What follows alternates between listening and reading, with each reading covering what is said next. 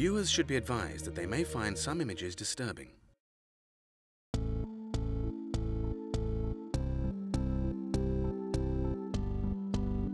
The arresting images of Oliviero Toscani catapulted a little-known clothing brand to international renown, prompting the world to reconsider the power and purpose of advertising.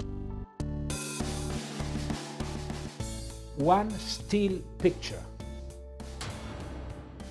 can be stronger than an army. Look at me now, like that. Never far from controversy, the legendary photographer has now decided to point his camera at one of the world's most sensitive regions. Can't keep the people back.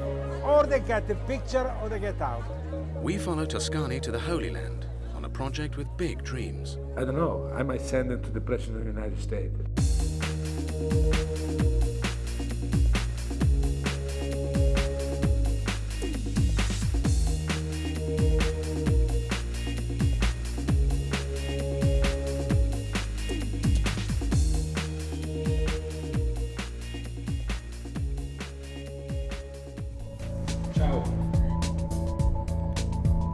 Yes, like that. Toscani is in Paris, doing a photo shoot for French fashion magazine Biba. He's a master. Yes. An undisputed leader in his field, Toscani owes his international repute in large part to one particular project in the 80s. So of course, when you mentioned Toscani, everybody's like, ah, Benetton. I knew he was the Benetton guy. Well, everybody knows the Benetton, but actually Benetton is not my most important work. In 1982, Toscani embarked upon an 18-year relationship with the Italian fashion house, a collaboration that came to define his career. What you aspire to in our business is to create striking, memorable images. And whatever one thinks of the morality, cannot doubt the fact that these were images that were burned into people's consciousness. These companies, they're all the same, and the products are the same. More or less, they cost the same. So say, let's take away everything. And let's do a campaign where there is no product, but just an idea. People do remember the idea, and they combine the idea with the intelligence of the label. And I tried, and it worked. Everybody did start to understand that advertising is not just pushing product consumption, but is an important communication system. Long-term friend and colleague Valentine was there from the start. We started that brand, there was nothing. We had hardly any money to shoot. In the end, it became an empire. It took me 1 year to find this angel, devilish look. Who is the angel, who is the devil here? I wonder. One memorable image was that of a newborn baby. In England, they don't mind to see a puppy, but not a newborn baby. A puppy is okay. Perhaps more shocking was the scene of a family gathered round a man dying of AIDS. Every picture was like a news. So when I say I'm a reporter, I am. I think just the perceived intrusion of a very private, grief-stricken moment and to plaster it up on a poster for selling sweaters. You know, I think that it was that juxtaposition which really shocked people.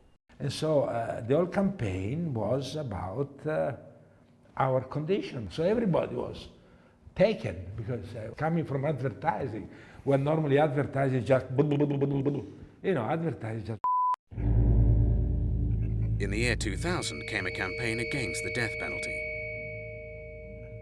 featuring portraits of inmates on death row.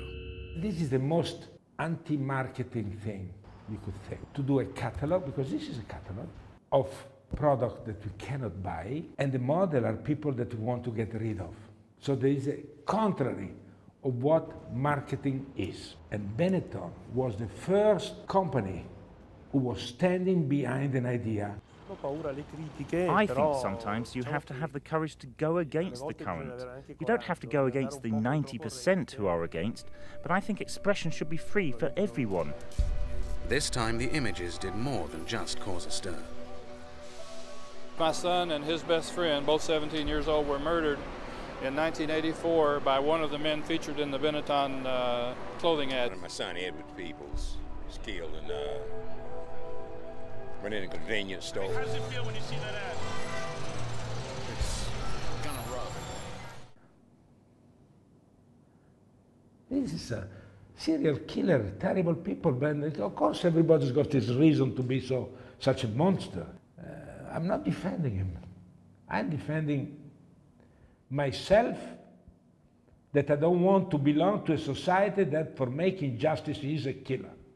I am convinced after conversations with Benetton people that this is a cynical attempt at marketing having nothing to do with the legitimacy of a debate over the death penalty. And everybody say, well, what would you do if somebody would kill your son or daughter? And I say, of course. But what would I do if my son or daughter would be the killer? So I do what I think I should do to go against the thing I don't like. That's my work. Yeah, I'm hoping that the people who are watching your television station will stay away from Benetton. The protests were effective. US retail giant Sears stopped selling Benetton products, and Toscani resigned. I already wanted to leave Benetton. I had enough, you know. Luciano Benetton confirmed that the decision for Toscani to leave Benetton was both mutual and amicable, after what he described as a very fruitful collaboration with the photographer. Ci vogliono le critiche aiutano, non bisogna cercare solamente il consenso. Unfazed by the fallout, Toscani bounced back and went in search of his next compelling subject. No less than 7 years later, he sparked huge controversy again. You may find the following images disturbing.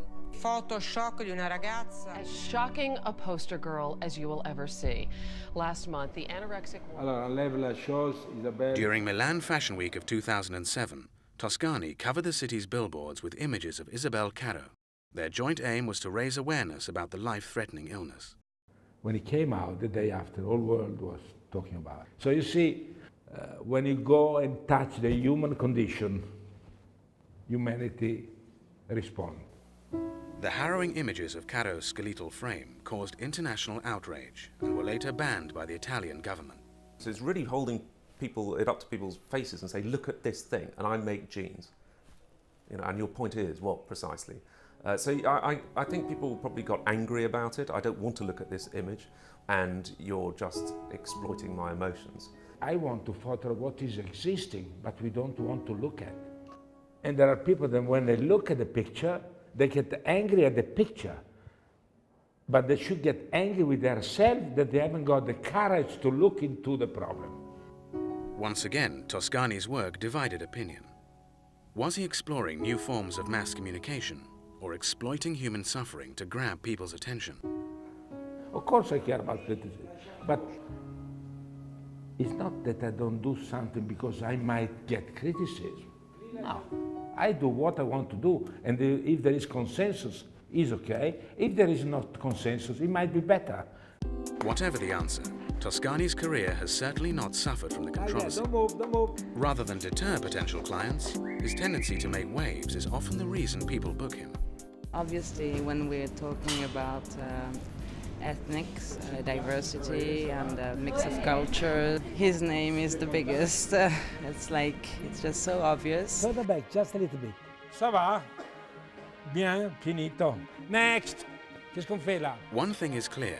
A healthy dose of disapproval does little to deter Toscani.